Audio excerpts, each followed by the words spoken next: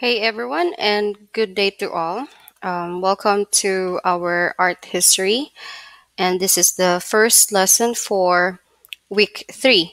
So I know that I have presented last time that week 2 is for the first lesson, but since I have somehow encountered some technical issues, I have to move it to week 3. But nonetheless, I'll be adjusting the other topics so we can fit all the topics from prehistory to Renaissance for this whole semester or first semester. So let's proceed now. So our lesson for today or for this week is about prehistoric art. So here you see examples of images of the prehistoric art. Now, before I further proceed though, let me just lay down the lesson objectives for this week or for this lesson. So you will be able to extend your skills in identifying and describing prehistoric works of art by analyzing them. And then you'll be able to learn more of our history through engaging content. And then also you'll be able to develop strong writing skills when describing, analyzing, and comparing prehistoric works of art. And lastly is you'll be able to cultivate an appreciation for the different prehistoric arts and tools through written tasks. So let's begin. So what does the word prehistory means? So from its prefix pre, meaning beginning or before, so the prehistoric art is actually art that is produced in pre-literate and pre-historical cultures. So when you say pre-literate, that is something relating to a society or culture that has not developed the use of writing, not developed the use of writing yet. Now, for prehistoric or prehistorical, it's something relating to the period before written works. So they are synonymous to each other. So this is the time wherein no written or form of writing is still present. Now, for this prehistoric period, it's actually divided into 3 stages. I'm sure you are familiar with this one already. What is the first age called? So that would be the Stone Age. Now, the Stone Age is also divided into 3 distinct periods: Paleolithic period or the Old Stone Age, Mesolithic period or the Middle Stone Age, and Neolithic period or the New Stone Age. So let's begin with the Stone Age. So why is it called the Stone Age? Well, of course, as the word says, stone. So what's widely used at that time is stone to make their tools. And this period actually lasted roughly 3.4 million years and ended 3000 BCE.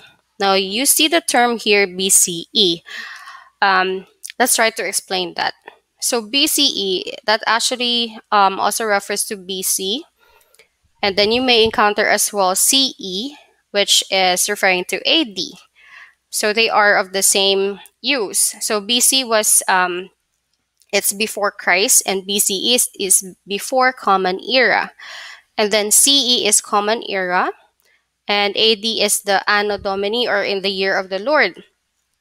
So when we use dating system, it's somehow safe to say or use the BCE and the CE if you are not referring to any religious theme or religious topics. But if you are referring to those stuff, religious, then you can use BC and AD.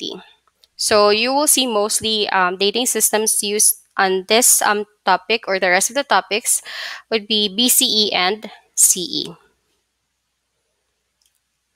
And the other terms that you need to be familiar with is, or are, pictograph and petroglyph. So what's the difference? When you say pictograph, it's a painting on a surface like a cave wall. So it uses pigments. While petroglyph, it's a design carved into rock or other surface. So it is carved or engraved. So that's the difference. So pictograph, again, it's something that is painted, and petroglyph is something that is carved or engraved. So let's go through now the Old Stone Age, or again, it's Paleolithic period. So it's 30,000 BCE to 10,000 BCE. So it came from two terms, two words, paleo and lithos. Paleo means old and lithos means stone. So that's why it's called Old Stone Age. So the people in this time are called nomadic because they move from one place to another depending on the availability of the food and the commodities that are present in a certain area or location. So once they, since they are nomadic, so they dwell or stay in temporary caves and open pits. So the main focus of this prehistoric people is survival. So whatever they do is for survival solely. And aside from that, they are also they believe in spirits.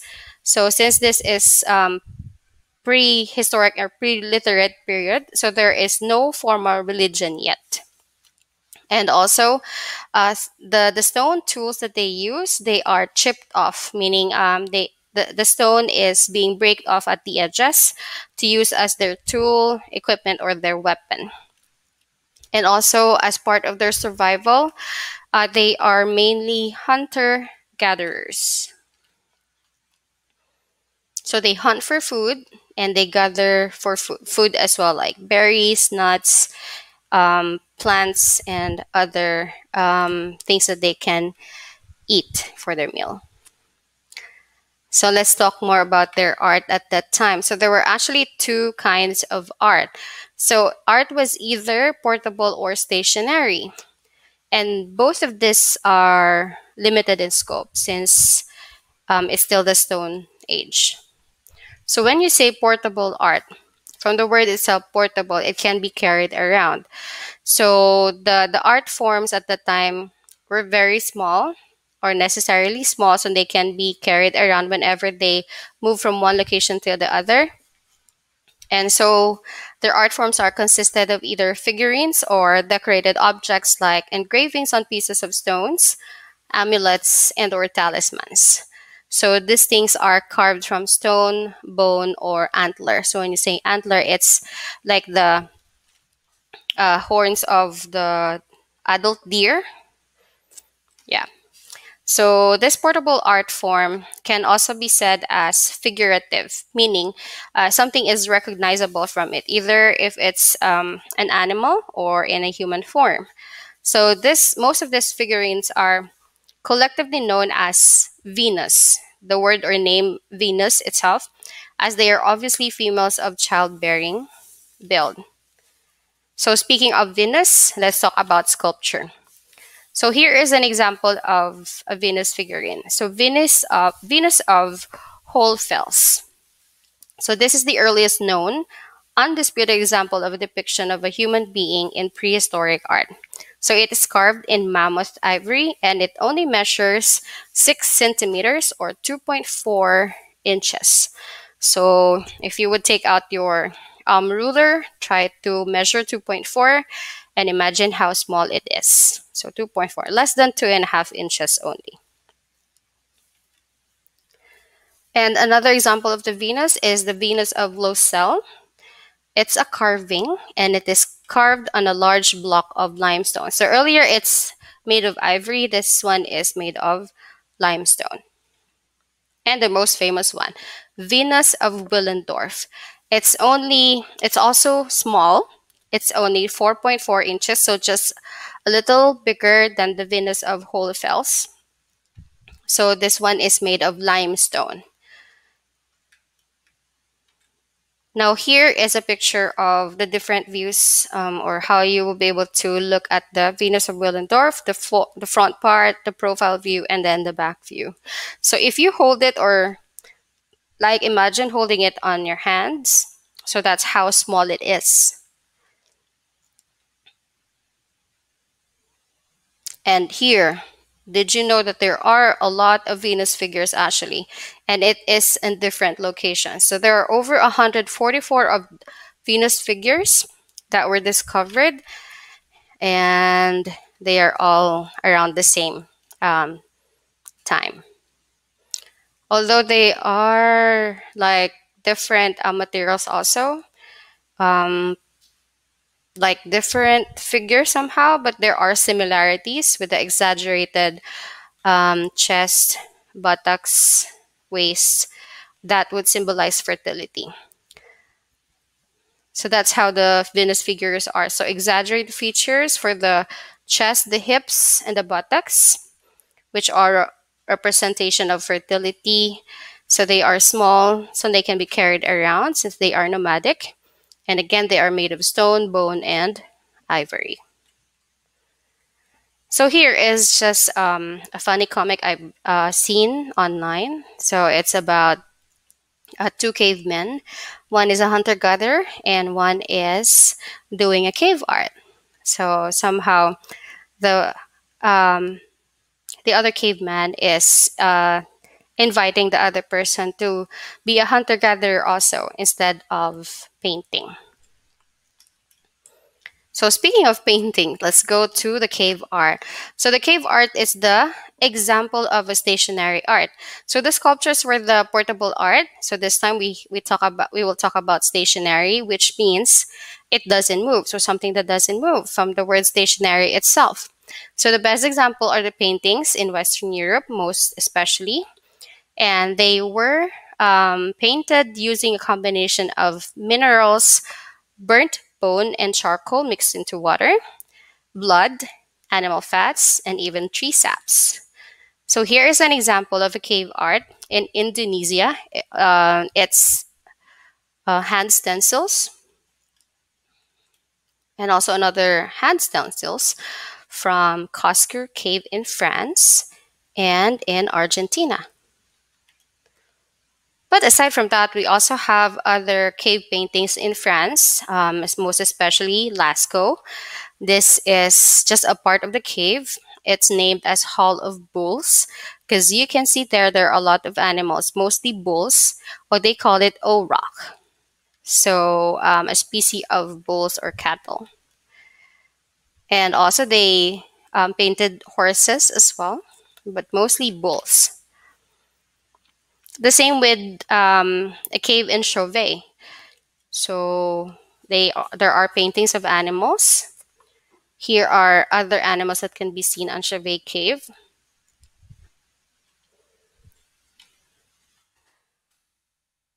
And also here, this time it's kind of different because it shows a human figure.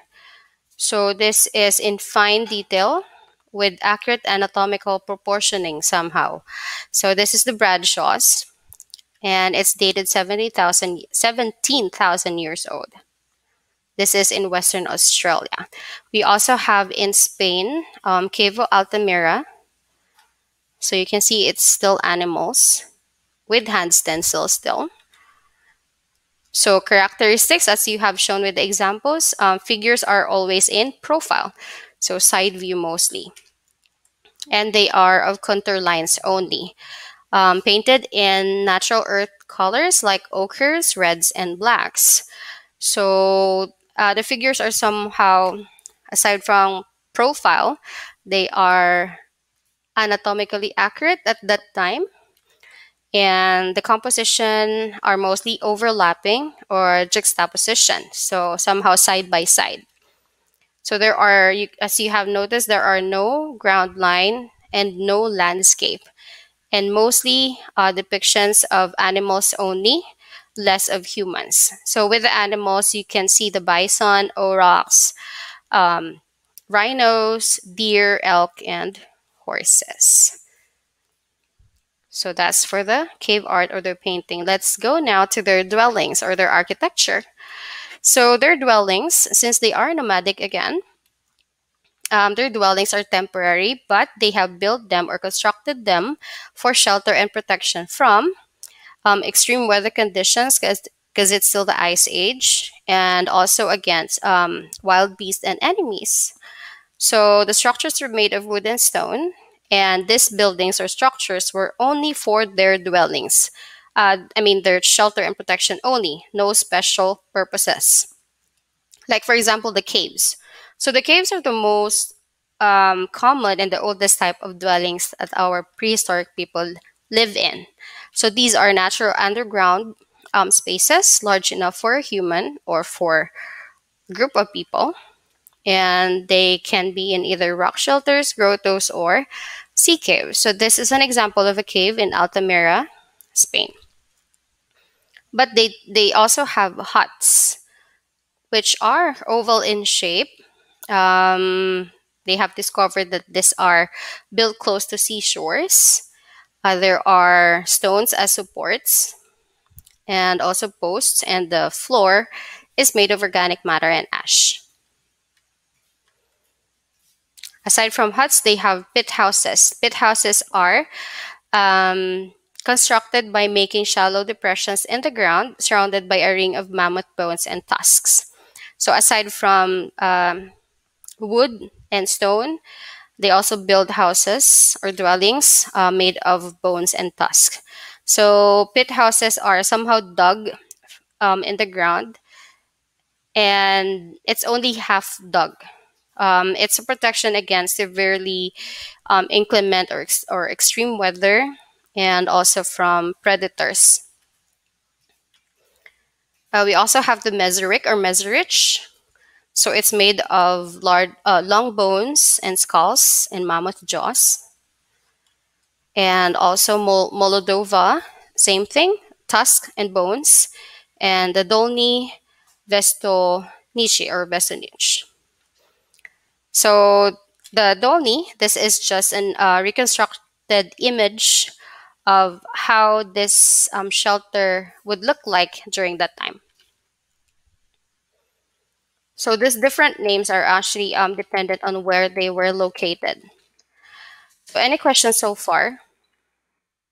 If you do, make sure to note them down so we can discuss them during our Google meeting.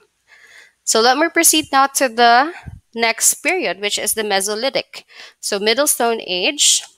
So this is just a representational picture of the changes already in Mesolithic period.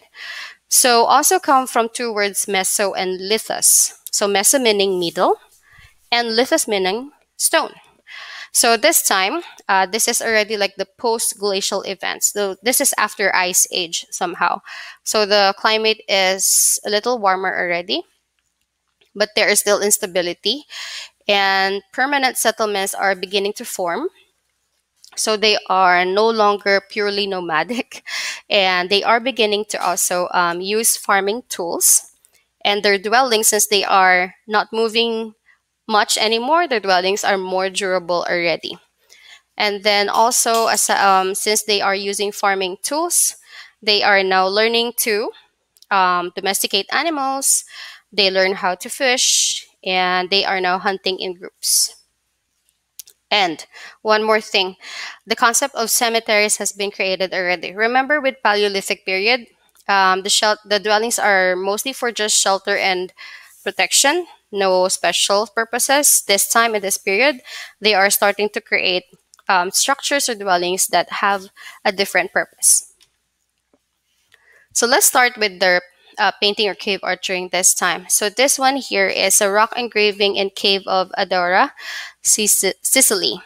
So you can see there it's not painted, it's engraved.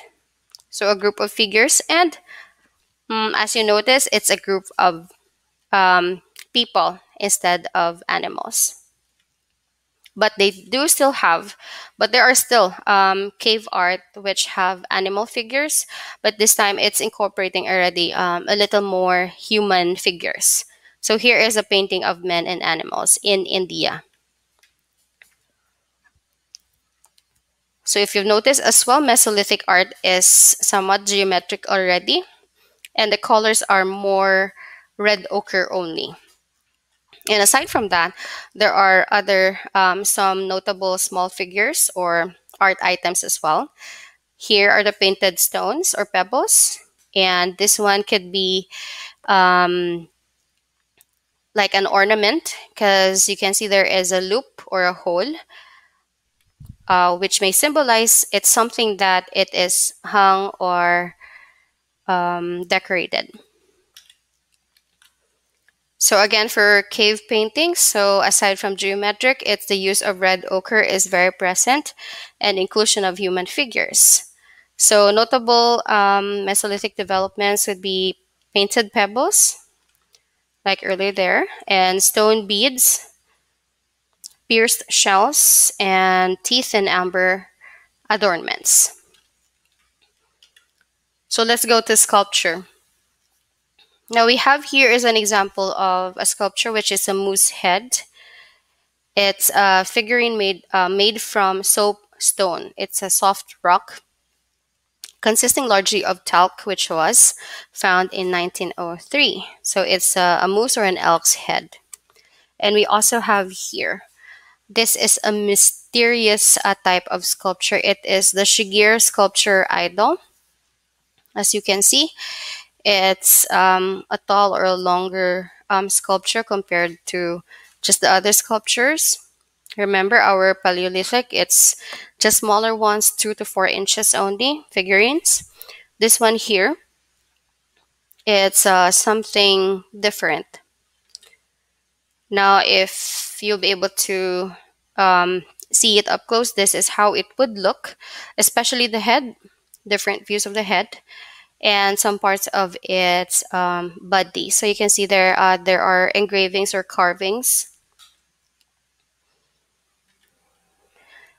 And this Shigeru sculpture is actually the oldest known wooden sculpture in the world.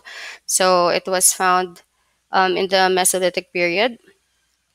And they said that the idol is 3 times as old as the Egyptian pyramids. Now, it is said as well that this Shigeru sculpture is, as I mentioned earlier, it's kind of mysterious.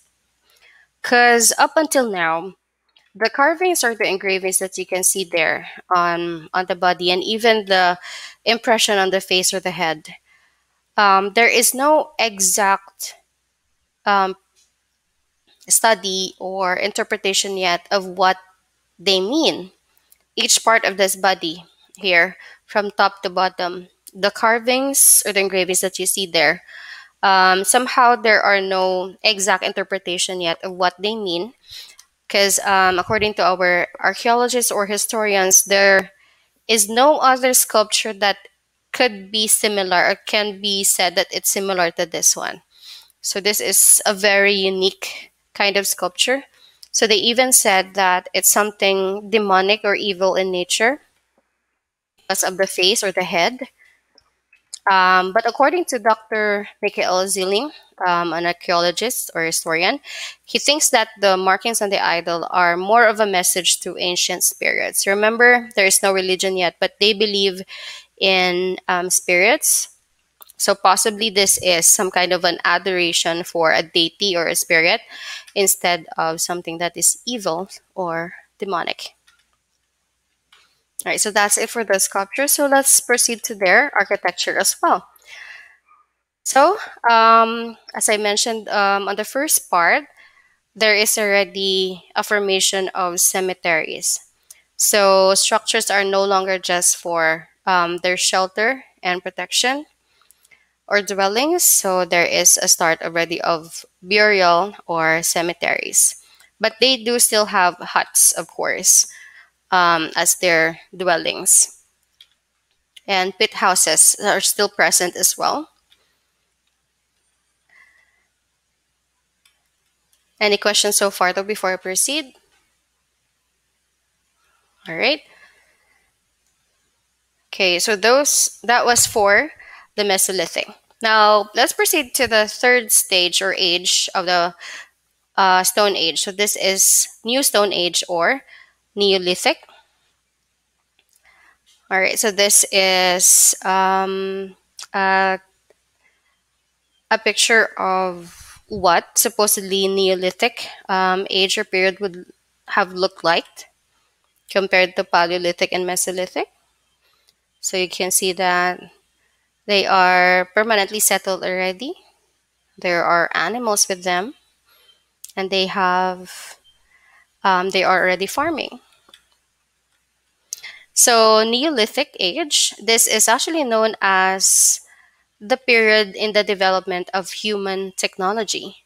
So it comes from the two words neo and lithos. So neo means new, and lithos, it means still stone. So new stone age.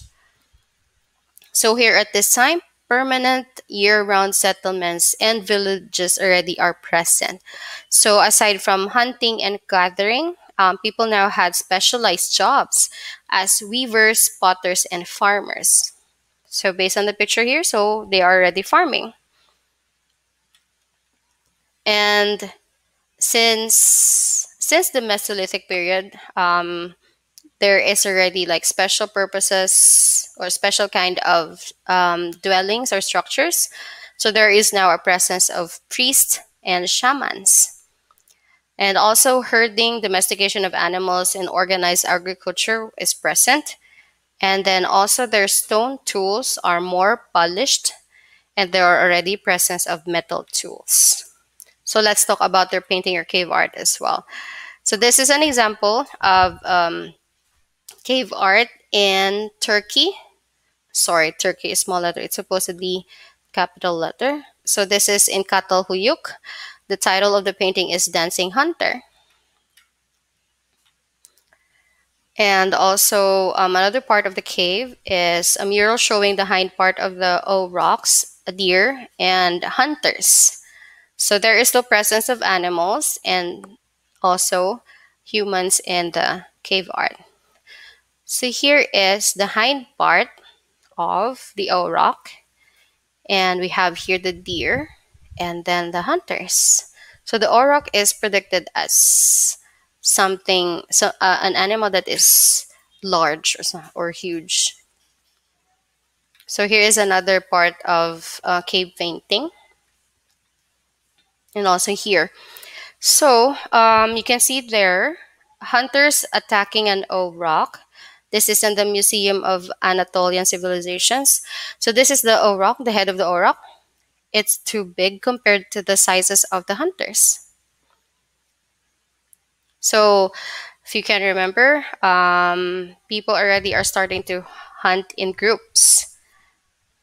So here is supposedly how it would look like if it was a complete, or if it was still, if you are still at that time. So you can see this large O rock and a group of hunters there. And other people might be doing something else other than just hunting.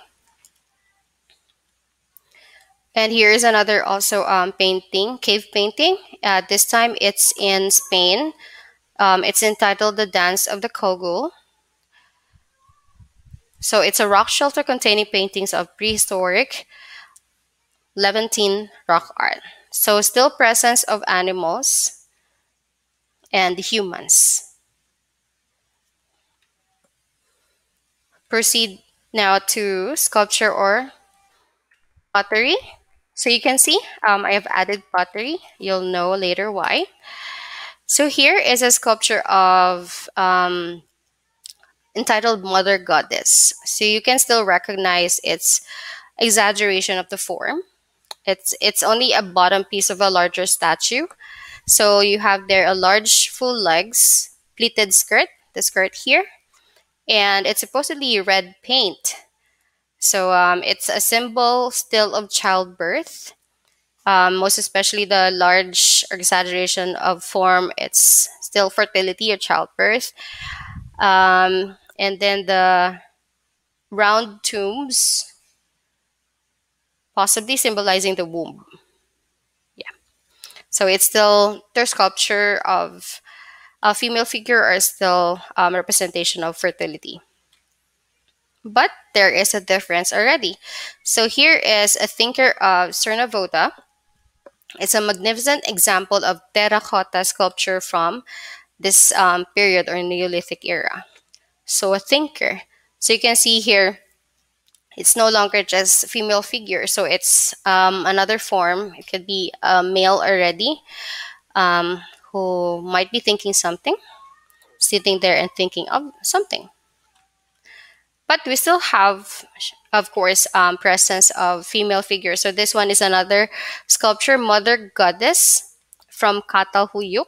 It's a terracotta sculpture also, and it's already present in Museum of Anatolian Civilizations.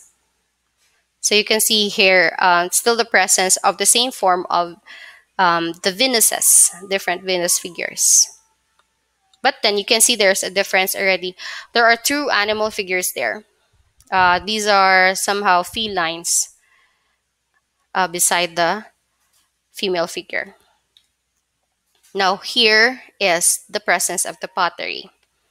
So this is a pottery from the so-called late Ubaid period, and this style of pottery has been found in various sites along the coast of the Persian Gulf. If you can recognize from the other periods or ages, it's more of just figurines and stuff. But this time, we can see now presence of pottery. So this is the first produced pottery used in this era, the Neolithic age. And since there is already permanency and change in agriculture, and then rise of settlements and villages, people at that time need to have a storage equipment. So they have started making this pottery. So since they are somehow no longer nomadic compared to the Paleolithic and the Mesolithic, with Neolithic period, they have already settled. So there is already a presence of a need to, to store their food, water, and stuff for their daily needs. And aside from that, um, we also have here. This is a pottery, but this is more like a plate or a dish plate already. Since there is already this, they aside from storage, they need already, they're thinking of using something where they can eat properly already. So they need something for their consumption of food and beverages. So this type of pottery were already created. Now, this is the Halafian or Halafian pottery. So when we say Halaf, it's found around Turkey, Syria, or northern Mesopotamia. And the Ubaid period, it's in the southern Mesopotamia.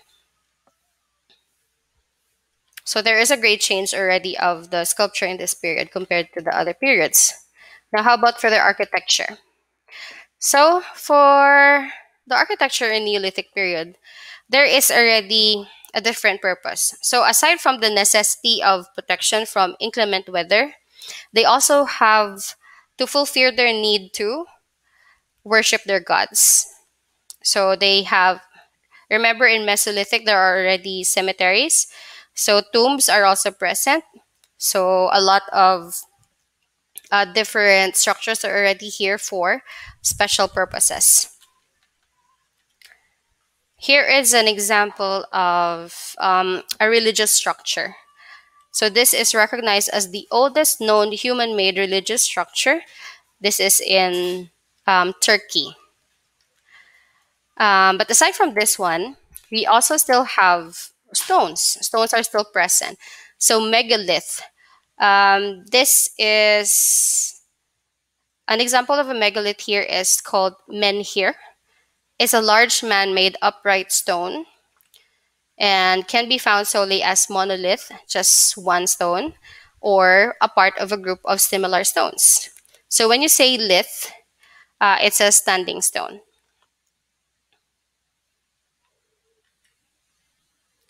We also have the Avebury Stone Circle. So this is one of the best known prehistoric sites in United Kingdom. It contains the largest stone circle in the whole of Europe. And its original purpose is actually somehow unknown or uncertain.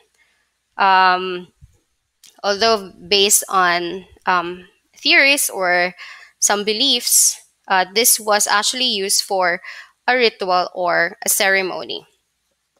And we also have this Karnak stones. Now this one is in France. Um, this is a dense collection of megalithic sites in France, consisting of stone alignments, dolmens, burial mounds, and single menhirs or standing stones. Now, this is the aerial view of that Karnak stone. So you can see there are really a lot of stones. So again, this is like a ceremonial site. That's yeah, it's a religious site. Now, these pictures are examples of how it would look like if you are present there. Like you can compare the size of the humans to the size of the stones. Like here, this is an up close picture of one stone only. So you can see that, and you can compare it here. So it is really bigger than the human figure. And we also have dolmens. So dolmens, these are made of two or more upright stones with a single stone lying across them. So this is called post and lintel. So post, this is the vertical stones, and the lintel is the horizontal stones. This is also for um, ceremonial or ritual purposes. Another dolmen is the portal dolmen in Wales. So still the same, upright, and then the um, horizontal stone on top. So the portal dolmen, here's another example also. It actually indicates that same thing, there is a pair of stones standing upright, and there is an upper stone that is horizontally placed on top of the upright ones or the post. So these dolmens are also somehow referred to as a passage grave. So it's a passage to a certain chamber around the area. So somehow do ka entrance siya, entrance to the whole ritual or ceremonial site. So that's possibly what our historians and archaeologists believe, that this could be passage graves to the whole ceremonial site. So like this one here, if this is like the ceremonial site, so there is like an entrance or something like that. And also another example of the dolmen, this is in Ireland. So you can see the size of the stones. You can imagine how this was built or constructed, how large the stones are, or how heavy they could have been. And the most famous one, the Stonehenge. So it is known as a cromlech. When you say cromlech, it's a megalithic construction made of large stone blocks or large stone circles, such as this one in Brittany, France, the Stonehenge. So this Stonehenge, it consists of a ring of standing stones, which is around 13 feet high and 7 feet wide. So weighing around 25 tons each.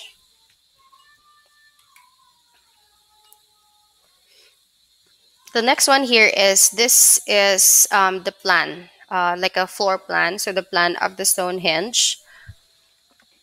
So this is also somehow a ritual, for ritual purposes also. Because according to archaeologists, they are uncertain whether this site is served as for funerary purposes, ritual purposes, or both. And another theory is that this Stonehenge served as somehow like a calendar, astronomical calendar, to help the people at the time to know when to harvest or to identify what season they are in already. So just like remember the men the men here, the megalith. This was somehow believed as well, served at like a calendar or a time. It's like a clock. This was somehow maybe it was used as a clock because based on the shadow that it will cast on the ground whenever the sun rises until it sets at night. So it can be somehow used like their their watch, or it could be their calendar. Same with the Stonehenge astronomical calendar. Since there are no calendars or numbers invented yet, so this is possibly the way they have understood the season and know when to harvest, or know when to start planting and then harvesting. So just a summary of the Neolithic art and the architecture. So paintings, there is a simplified depiction of people and animals already enjoyed or engaged in everyday activities. So not just like hunting, but possibly other activities as well, because there is domestication of animals. Some animals are living with the humans already. And there is a notable depiction of animals in flying gallop to give the illusion of movement. And then also, remember the pottery. So pottery and weaving is already prevalent as well. So people are starting to dye wools and fibers for colored clothes. And then pots were more functional rather than ornamental. So remember, they are already finding ways to store their food and water. That's why there is pottery already. So the pots are the jars, and then the presence of plates for their consumption of their food. And then for the structures, so post and lintel, so the vertical stones, and then the horizontal stone on top of the two vertical ones. So here is just another summary of the three periods already: the Paleolithic, Mesolithic, and Neolithic. So you can also go through that, so you can see somehow the changes in each period already. So from nomadic to somehow settled to permanently settled. Now let's go to another age in the prehistory, the Metal Age. So this is just short. So we have the Bronze and the Iron Age. So the Bronze Age, well, of course, just the Stone Age. Bronze is the most prominent material. So there is a new medium of art already, and this Bronze Age began in Europe around 3rd millennium BCE. So there are already presence of bronze tools, luxury goods, decorated weapons, and other objects without practical purpose. So this is maybe the start already of them thinking about creating something for just the purpose of display. And then there is already a creation of a class of artisans. So when you say artisans, these are um, craft workers, artistic people with artistic skills who do or create handicrafts. So here is an example of an item. It's a ox-borrowed dirk. It's a large ceremonial weapon from the Bronze Age.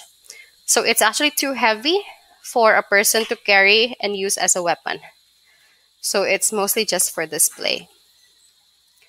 And here are other items or also present in the Bronze Age. So the mold cape. So this one is made of solid sheet gold object. So this was actually used for ceremonial. So this is just a part of a ceremonial dress. And this is possibly for religious ceremonies. Same with the golden hats. So this is a golden hats served as a religious insignia for the deities or the priests at the time. This is found in Central Europe. So made of gold. So aside from bronze, there is a gold. So you can see the intricacy of how this cape, and these hats were made. Now for the Iron Age, so this is a development of anthropomorphic sculptures already, wherein non-human forms have the human trait or human distinction already. So the combination of the human characteristics to the non-human figure.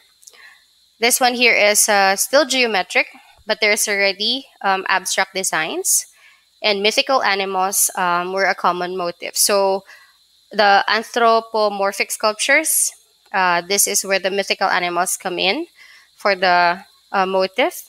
And then weaponry were decorated. And then megalithic art is still practiced, but not that prominent already. So this here is an example of a gold shoe plaque um, in 530 BC. So this was found in Germany. Other notable artworks as well. This one here is the La Tène style. So intricacy is still present there. And then also the entrance stone in New Grange. This is a megalithic art. This is found in Ireland. So the Bronze and the Iron Age are actually like improvement or development in the artistic styles already of our prehistoric people. All right. All right. So that's it for the prehistoric period. And now, the biggest question is, how did the Flintstones exactly lived, right? So, um, even though there are already a lot of this evidences and artworks from our prehistoric time, we cannot exactly determine how these people have lived. We can only try to understand based on what we have found or archaeologists or historians found, and maybe have some enlightenment of what possibly they have been doing or are doing, and what their art would say about them and the message that they are trying to send to the next generation. Like for example, for cave paintings, you cannot actually say what it means, why they have created those um, hand stencils or the paintings of the animals, right? Because it might say that those paintings are uh, a symbol of, or it could say something like they were present there, or possibly it's a message that it would say to other generations or other group of people that may come or go to that cave. It would be a message that says the animals, this type of animals are present there, or it would just simply say they were there and this is what they did. So something like that. So there is no exact interpretation of what those paintings or even the sculptures also mean, or um, the exact meaning of why they were created. Because if there was someone who was who was present there and still living, that's definitely something that's mysterious or ridiculous. But anyway, so at least we have our historians and archaeologists who were able to decipher and find these objects, these art pieces that mean something about our history. So, what about the Flintstones? How did they live during this prehistoric time? But just an icebreaker though. Did you know that the Flintstones? I'm not sure if you have already watched this or have seen this, but this cartoons was actually aired in the 1960s and was originally meant for adults to watch instead of children, because it was aired at 8:30 p.m., which at that time was after bedtime already for the kids. So you think bedtime is like Now, compared to now, like 9, 10, or maybe midnight. So in the 1900s, 8:30 is already sleeping time. So you can imagine, this type of cartoon was aired after bedtime, so it was meant for adults. But later on, both younger and older generations were already watching this kind of cartoons. I was able to watch this one, and this is very entertaining. So anyway, so that's it for our prehistoric topic. I hope you have something, learned something new, or maybe recall this past learnings as well. And remember, if you have other questions about the topics, or if I missed something on either of the topics, note it down, and we can discuss or talk about them during our Google meeting. All right, so that's it for this week's lesson. And thank you for reaching this part here, which means you have the patience to finish this one. So thank you for listening, and I'll be seeing you soon. Goodbye for now.